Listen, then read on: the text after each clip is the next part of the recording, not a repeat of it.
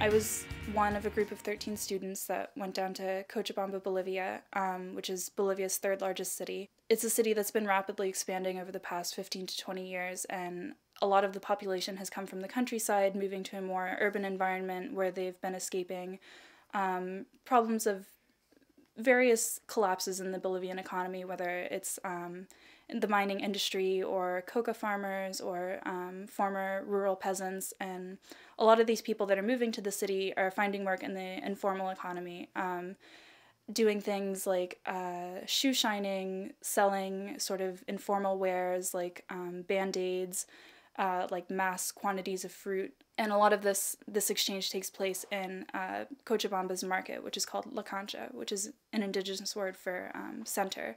So La Cancha sort of spreads around the southern zone of the town, and there's two types of vendors that sell within it. There's permanent vendors who have legal license to sell from the city. They buy a stall from the city, and with that purchase comes a legal license to vend in La Cancha. And the majority of vendors are ambulant vendors, ambulantes, which means wandering, and they don't have legal license to sell. They don't have the capital to be able to purchase a stall permanently or rent one because, as I said, oftentimes these people are displaced populations from various other regions of the country.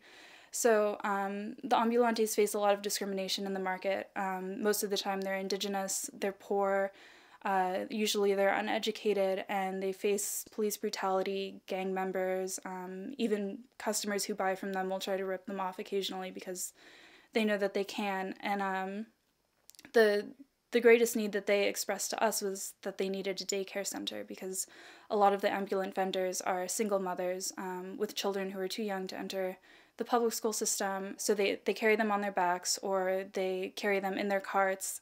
One woman told us that she tied her children's hands to her cart, and that's how she took care of them during the day. Their primary concern was a daycare center for their children where they could receive basic health services, guaranteed meals during the day, which oftentimes they can't get with their mothers, and basic needs like that. So our plan was to help them develop a sustainable development plan for this guarderia or daycare, because if they're only making $4 to $7 a day, a lot of the time that capital is invested into their transportation or materials to sell for the next day. So we made a short documentary film about their experiences, different interviews with them. We filmed them at their carts in La Cancha. They showed us where they keep their children, how the police treat them, how customers treat them, things like that. And we also included some interviews. So we've been using that film to show to different classes to recruit other students, and we've also been showing it to different organizations in hopes of gaining more volunteers, donations, and things of that sort. We've also developed a website where people can read more in depth about the ambulantes' experiences. The interviews are listed in full, and people can read up about the cause and make donations to the Center for Latin American Studies. I think it's really important for students to have a sort of perspective on global citizenship and what it means to do, the importance and the value of volunteer work, and how that affects communities outside of the United States, and sort of gives you a perspective on poverty in your own community that you might not have seen otherwise. And